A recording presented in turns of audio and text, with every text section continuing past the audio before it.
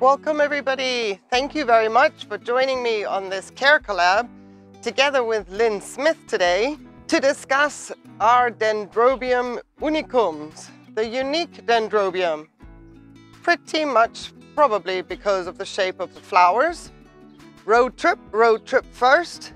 We're going to the northern part of Thailand today to find out where the Dendrobium unicum is found in its natural habitat. And that would be at 800 to 1,000 meters in the northern part of Thailand near Omkhoi. And a little bit more northeastern, it'll be found at 1,400 to 1,500 meters near the area of Loei. I hope I'm saying those names correctly. But not only there, we can also move a little bit further to Laos, where we can find it in the area of Vientiane, and then a little bit more further south in Zidone. Now, I have the Vietnam form. It is one of the most popular forms, and it is a windy day today. My apologies. It is the most popular form because of its larger bloom size. In Vietnam, you can find it like in eastern Vietnam, always at altitude. However, I have not been able to locate the exact pin position of where its natural habitat is in Vietnam. So there's different forms of Dendrobium unicum. This one being Vietnam form, very coveted because of the larger blooms and very, very popular. Personally, I don't find this a very hard orchid to grow, even though you can see that mine is definitely nothing to write home about size-wise. The cane is not even 20 centimeters long. It can be double this size easily if it's treated correctly and once it comes out of a seedling stage. But they do bloom very, very early in their development, so it's not like you have to wait a long time. And I did have blooms from it last year, and I only just got it last year, and it promptly bloomed even on a snapped cane. So it's very robust. It can take some abuse. And in my climate here in southern Spain, I am actually able to cultivate it outdoors all year round, which is perfect because then I hardly need to move it. I have it in my blooming alley on the back wall of the grid facing south, and then the angle of the sun does the work for me, because in the winter when the sun is lower in the sky, it hits the orchid directly. And in the summer, when the sun is higher in the sky, the orchid is in full shade during the hottest part of the months. My winter temperatures can go down to 5 degrees Celsius, and I have it usually about a humidity in the winter averaging 65–70%. But it is the summers that get extremely hot, which means that it needs a lot of misting, especially being on a mount like this. I do not have any organic material around this mount. It can also be grown called the moss orchid because of it grows in moss, but it also grows in rocks. So you can see how versatile it is in its culture. In my case, I'm trying to get away from anything organic, including mounts. So this has been on this mount not just quite a year. I mounted it in the summer of last year, but I have to spray a lot in order to keep up with the humidity and its watering needs. The roots that you see are all pretty old roots. They still do their job to some degree, but not as much as I would like to. And I have added a second little cushion in the back.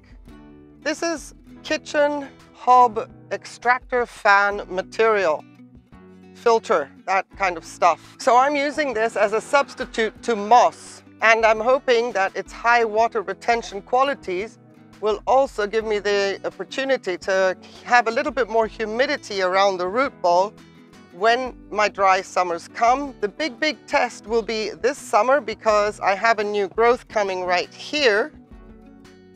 And that is going to be my test to see how this orchid will be able to handle my conditions and if I can keep up with its watering needs as it grows, because that is when the time comes to really give the orchid some substance with regards to fertilizer. At this moment, and I'm talking about spring, I am not seeing clearly any roots, but I've got buds that I do want to have grow well and not blast. And I want them to bloom and I want them to last. Oh, that rhymed. So I am fertilizing at this moment at 160 parts per million, and being on an inorganic mount, I'm going at a pH of 6.3 to find a little bit of a balance between all the nutrients and what is the best absorption rate within that pH range. So that is what I'm doing now every day, once a day in the morning. And then because we are getting warmer and warmer temperatures and there's a lot of breeze going that dries everything out relatively quickly, I am going in after several hours and just watering one more time with plain RO water. If need be, I will also go in a third time during the day, maybe late afternoon at around 5-6 p.m. and water one more time, because depending on the breeze, depending on the temperature, depending on the low humidity, I want to make sure that the orchid has until about 8 p.m. to dry out. Our temperatures are currently such that by the evening everything is dried out, and when I say evening I'm saying 8 p.m. So another spritz at 5 p.m. is absolutely okay in my climate.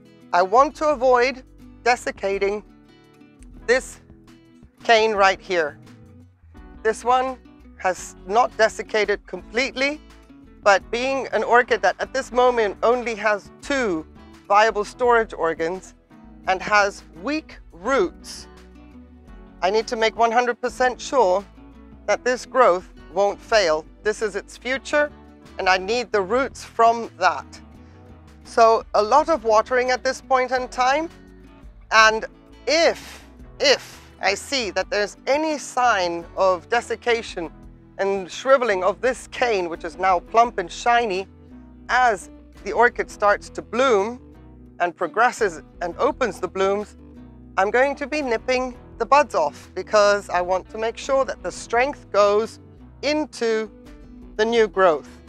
And then we can look forward to these blooms next year. And I say that with such confidence because this orchid really is very, very forgiving. I have not had any problems with it. I was extremely disappointed to get a snapped cane, which was the cane that, you know, would have given it all the substance. I didn't cut the cane off at the time, just wondering to see what would happen, and it bloomed despite being snapped at the base. I did take the cane off eventually because I just thought, right, I've had enough of this experimentation. It was making me a little bit nervous. And true to form, as dendrobiums are so resilient, this little guy, from me out of literally nowhere, is actually starting a new growth, which makes me very, very happy. One day, maybe, it'll be big enough so that I can give it its maximum fertilizer that I would dare to put into my collection based on the temperatures, and that is 300 parts per million. But in the winter, because it lives outside, I do not stop watering it. I am always misting, even with plain RO water, this mount throughout the winter.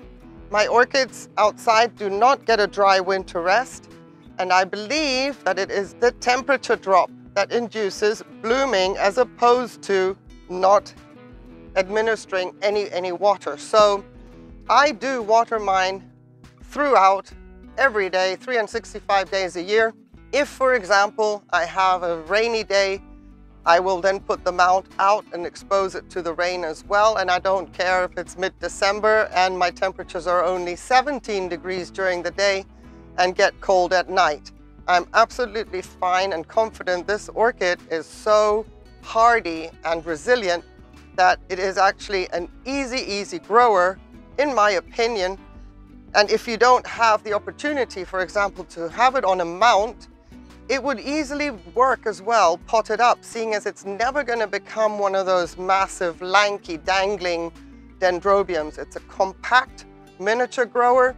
To my understanding, the blooms are not fragrant, but to have this one potted up as a last resort, if, for example, the orchid gets so big in my environment and under my care that in a couple of years, this method, this setup doesn't work, I won't have a problem putting it into a pot with small lava rock in a semi-hydro setup and growing it on the shelf all year round. So unfortunately, I have really delayed filming this video because I wanted mine to be in bloom for this CareCollab. But as you can see, those orange candy-like looking buds, yeah, one is starting to open. But that is what I like about these CareCollabs, seeing the same orchid in different climates, environments, and grow methods, how they respond at the same time during the seasons. That's what I like. So yes, I want my orchid to be in bloom. That would have been nice, but it is what it is. And the video from Lynn Smith has a completely different setup and growing environment, and I think hers is actually in bloom. And it just goes to show how our temperatures can vary. Our cultures pretty much could be similar, but the orchids will react and respond differently based on what they're exposed to. In my case, outdoors all the time, my temperatures are rising naturally and not, I don't have a controlled environment, and the orchid reacts according to where it's at. So yes, I'm really excited to see the blooms on Lynn Smith's video. I encourage you to go down, the link will be in the description, and have a look, see what she does with hers and how much more mature her Dendrobium unicum is. In my case, I am excited for what's to come. I'm so happy to see my new growth and how the roots will develop. That is going to be, for me, the proper starting phase of my unicum and myself, because again, last year it was new to my collection and all this other influences with a snapped cane. Resilient, pretty, large blooms for this kind of a dendrobium, and stunning orange color. The sepals and petals, they curl back, the lip sticks out like a massive tongue, has beautiful markings along the lip.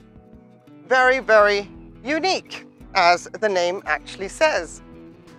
I really hope that you found this quick CareCollab that we put together, it was like a blitz thing, interesting, and that you go over and check out Lynn Smith's video. If you have any questions with regards to my mounts and what is going on here, if you have not seen the videos of the evolution, I have a playlist which I will link in the description. And it was all due to the inspiration of Michael McCarthy when I was concerned about something that might not happen in my collection. And he said, how about EpiWeb? Yes, well, EpiWeb is extremely expensive. Then he said, how about a scrubby pad? The rest is history, and you can follow the process and the evolution along in my playlist, The Evolution of Inorganic Mounts. So thank you very much for watching. Have yourselves a wonderful day. Please stay safe. We will see my blooms in future videos for sure. I'm going to be happy to share them with you. Take care, everybody. Thank you. Bye.